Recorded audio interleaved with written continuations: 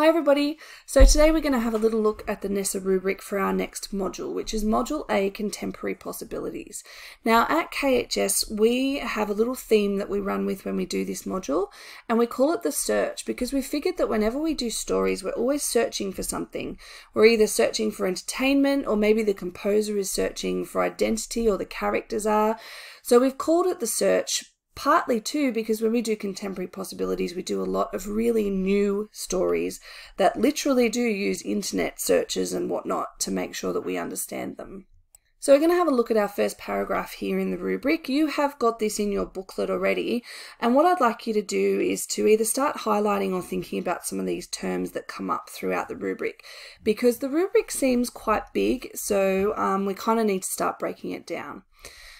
So in this module, students extend their knowledge, understanding and appreciation of the ways that different communication technologies shape the way we read, navigate, understand and respond to digital, multimedia, multimodal and non-linear texts.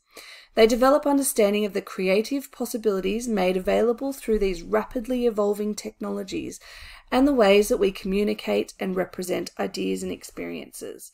Now there's a lot there. There's only 2 sentences in that whole paragraph and lots of big, sort of lots of meta language. So let's break it down a bit. You're going to extend your knowledge, understanding and appreciation of the ways that different communication technologies shape how we read. So in the old days it was like novels and stuff, right? People read lots of books. But nowadays we've got all sorts of ways that we can communicate through different digital stories, through Facebook, through Twitter, through whatever it is that you use, Snapchat, Instagram, and we're constantly telling stories. We just don't realize that we're doing it. So what we're doing is looking at the way that these different technologies allow us to read stories in different ways, how we can navigate stories, so we can literally choose what stories we want to read and how we read them these days. Like, we don't need to read a whole thing. We can just go to the end of it and choose that part of a digital story. So we're looking at the pathways that we use to tell stories. We're looking at how we understand and respond to digital stuff, so online stuff, multimedia, multimodal and non-linear texts. Now, I found some definitions for these. Ooh, let me just move my screen a bit. Okay. So here are some definitions. We've got multimedia here, multimodal here, and non-linear here. Now, part of your booklet asks you to write down some of those definitions in your own words. So I'm going to ask you to pause on this screen when you come to do that activity, and I want you guys to summarize or synthesize some of the information here, particularly for multimedia and multimodal, because they can be quite confusing about the differences between the two. And if you don't understand the differences, then we can talk about them a bit later. But if we go back, you are going to develop an understanding of the creative possibilities made available through these rapidly evolving technologies. So we're going to look at the evolution of storytelling and the way that we tell stories. And we're going to look at the ways we communicate and represent ideas and experiences both today and how that's happened in the past. So just to give you a very quick idea, okay, we started with things like cave paintings and oral storytelling.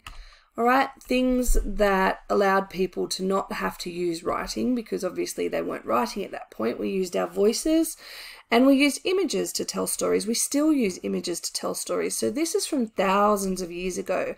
And we're looking at the ways that things like these, like cave paintings, actually sort of lead into stories that we read today. We then went to written traditions, and Miss West has got some stuff on the Iliad for you. So we're going to have a look at some Greek stories. Then we move on to the novel. And interestingly enough, the first novel was written in the 11th century in Japan by Murasaki Shikibu. So we're going to have a little look at how novels worked. And then how these technologies, like old technologies like the novel, became really accessible for people through things like the printing press. Okay, so this is like now a really old school technology from hundreds of years ago, around Shakespeare's time and before that. We still use it today, not the way that this guy's doing it, but kind of looking at how the evolution of stories still affects us today and how we still use some of these sort of means to tell our stories and to create our stories. Then we're going to move on to film, which is going to be the core text for this particular module, you are going to study a film as your big major text, along with some other things that we'll come to in a minute. And then we're kind of looking in terms of the evolution of stories at today. So contemporary podcasts, interactive digital stories, audiobooks, social media. I mean, you guys know all these stories pretty well. We've got things like podcasts, all of these different ways of telling stories, like, you know, tweets, for instance. You can tell a story in however many characters these days, and it's still a legitimate way of telling a story. We've also got a lot of virtual realities that we're creating today. So we're going to have a look at how we started from thousands of years ago all the way down here, and we've moved up to storytelling today and all of these different ways that we tell stories. That's the basis of this unit or module. Okay, so our next paragraph says, students engage in a detailed study of one complex multimodal or digital text, for example, film, media, or interactive narratives. So we're going to study a film as one of our major core text, and then we've got a couple of other little texts that we'll look at. To support their study, students also explore a range of texts that typically use contemporary technologies like film, television, online news services, and specific social media platforms. They apply their understanding of the nature, scope, and ethical use of digital technology in their own responding and composing. So here, this is probably our big important sentence. They apply their understanding. So to apply means that you're actually showing your teacher you understand how these things work, both through writing and through composing your own stuff, through analysing other people's work as well. So you're going to look at the nature, the scope, and ethical use. Now, this is a big one here that we're going to study, the ethical use of digital technology, which kind of comes into a lot of, you know, Facebook and all of that sort of stuff. So we're going to have a little look at all of that. And searching, which is the film we do, is really good. And composing, how do you respond to text, and then how do you compose them yourself? Next slide. Okay, here's our core texts. All right, so you notice here they're all pretty contemporary.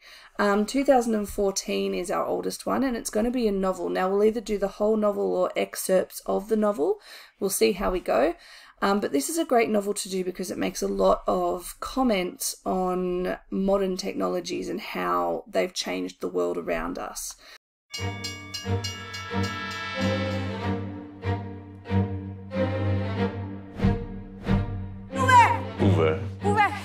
Idiot.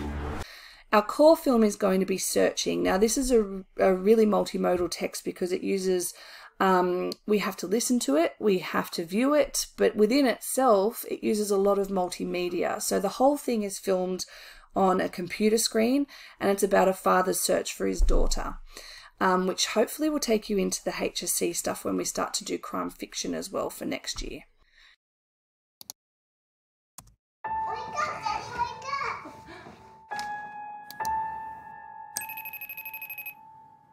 Hey, Dad. Hey, sweetheart. Where are you? Study group. I'm gonna go all night. Oh, one more thing. I want to know Dad. about the final you took today.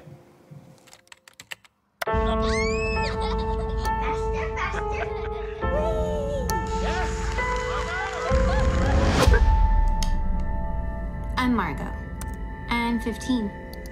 Student. 911, what's your emergency? I'm calling to report a missing person. Okay, who is this regarding? My daughter.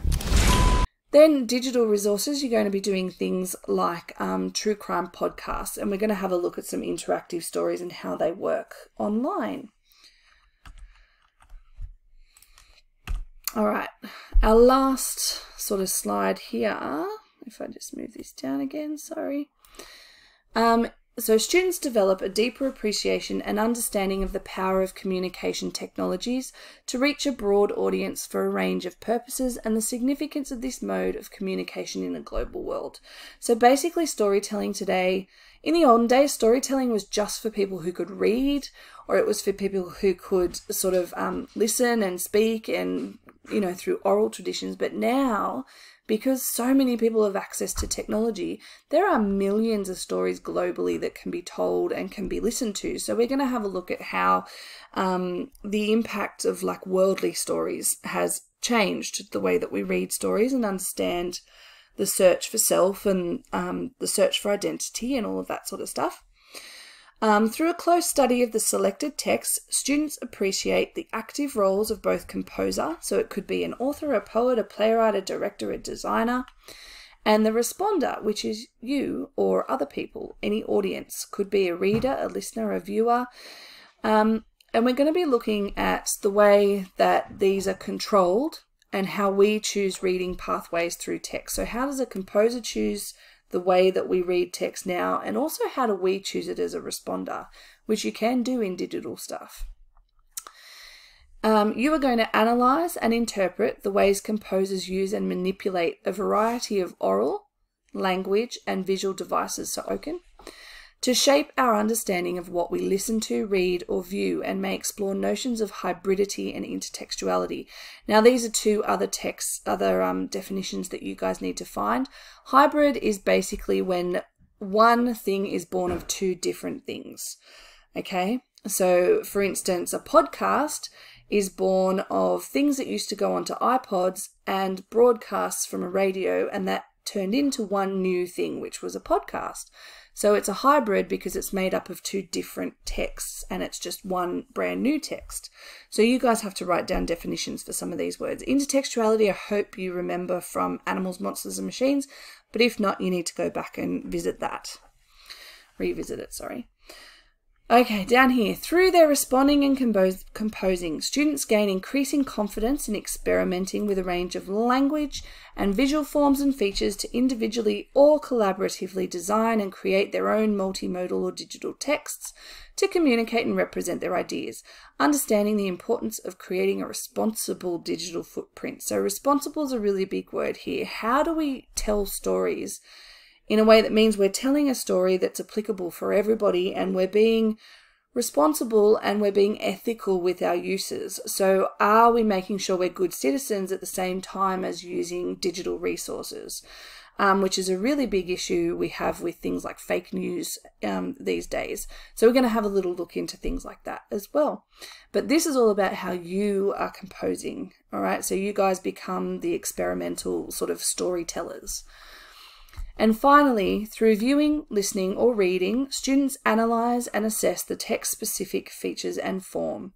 They express their knowledge and understanding clearly and concisely using appropriate register, structure and modality. So can you prove to us that whatever forms you're using, whether it be a podcast or a film, do you know how to use those specific techniques? It's always in English, the what and the how. So what is the story that you're telling? How are you telling it? Okay, and it's the same with other composers. What are they saying and how are they saying it? The two very basic things in English. And are you able to do that for specific forms like film or podcast? All right, you express your knowledge and understanding clearly and concisely using appropriate register, structure and modality. This is all about editing. Are you able to edit work and make sure it looks good, it sounds good, and it's well written if you're writing? They independently and collaboratively plan, draft, appraise, and refine their own responses to text, applying the conventions appropriate to forms of syntax, spelling, and grammar. Okay, so syntax is literally just sentence structure. Spelling, we know that one, and grammar is, obviously you know that. Are you editing your work well so that your teacher can understand that you've spent time on trying to compose texts? All right, everybody, I think that's it from me for today. Good luck with it. You've got a few activities that you need to get done in order to get to know the rubric, but I hope that gave you an overview of what we have to do in this module, and I'm looking forward to it. It'll be fun. There's lots of really cool text that we can study in this one, and a lot that you can sort of look at yourselves, because lots of it you already know because you do it every single day without realizing. All right, see ya.